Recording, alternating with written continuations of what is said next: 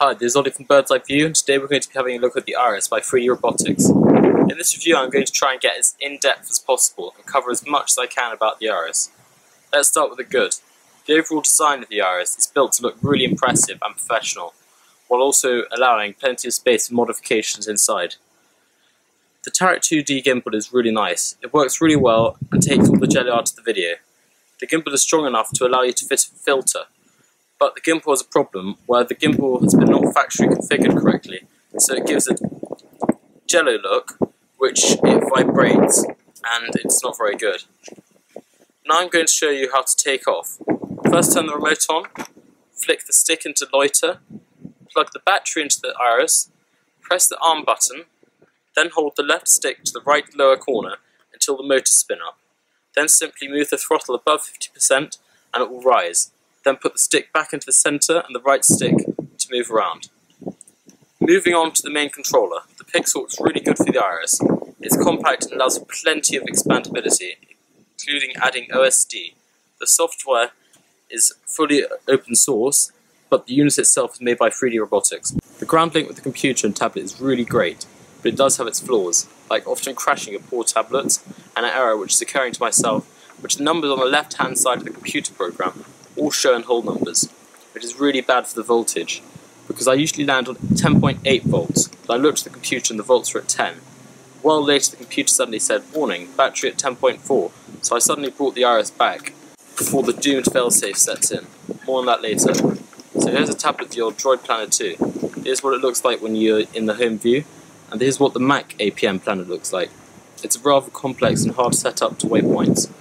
This is the setup stage here. You can change all the defaults, like what happens if you run low on battery. It can just land no matter where you are, which is really bad if you're over water or trees. You can also set the low battery fail-safe, because I decided to set it low because I think it's better to lose a battery than lose a quad. Now onto the weight. The Iris is really heavy, it weighs a ton. By a ton I mean about 1.75 kilograms.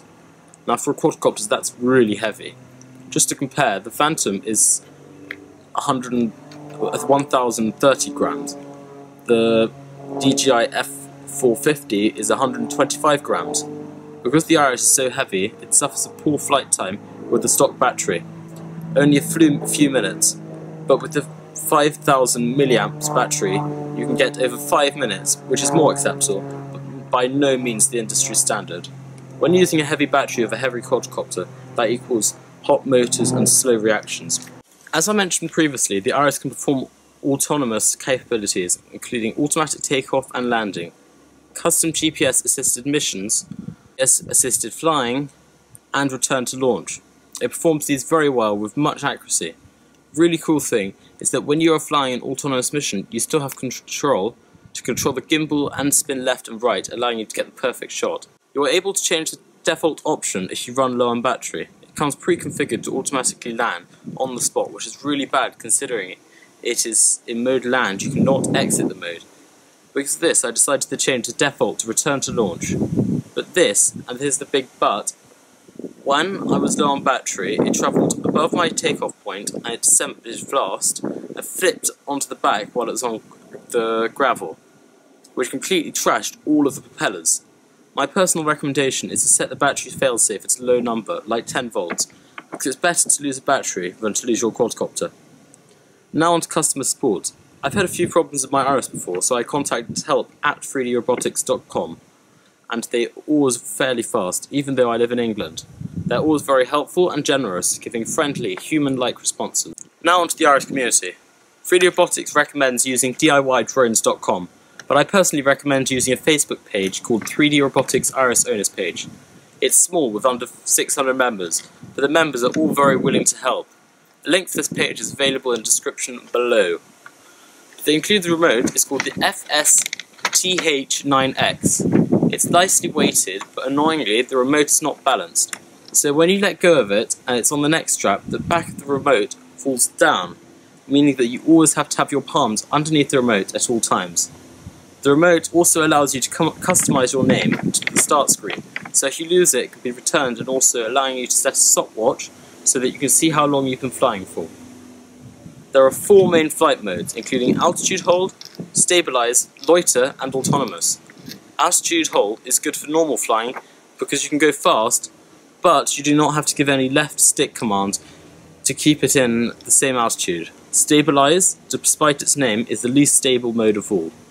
It is more of a manual mode, which requires constant movement of all sticks to keep in the air. Loiter is basically GPS hold mode.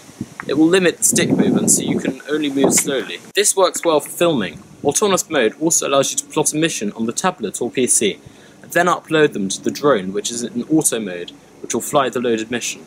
And now onto the basic laws for these drones carry. When you're flying, you always have to have visual sight of line of the drone. You cannot go above 400 meters, don't fly near people or their property, and don't fly for commercial reasons. Use upgradability.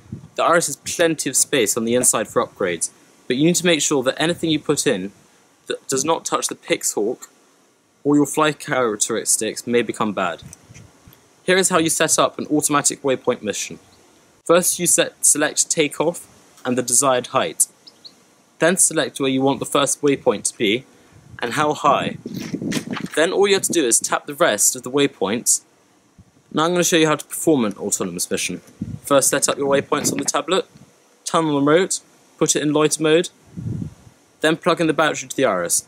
Tap connect, load missions, then press the arm button, then hold left stick to the right lower corner until all of the motors spin up.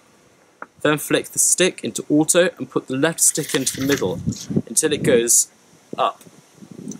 You can now see that I have full control of left, right and gimbal movements. Now that the Iris is flying autonomously, it is great for getting the perfect shot. The main problems of the Iris is the previously noted issue in where the quadcopter falls fast when returning to launch.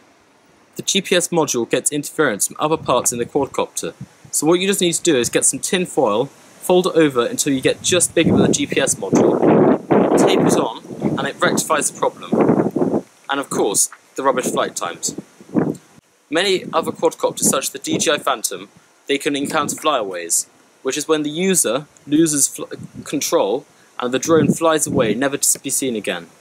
This has not happened with the Iris, which is relieving. I personally would only recommend that an Iris is a second drone, because it's still in an unofficial beta mode, and if you don't know how to work these drones, you can end up in a lot of trouble.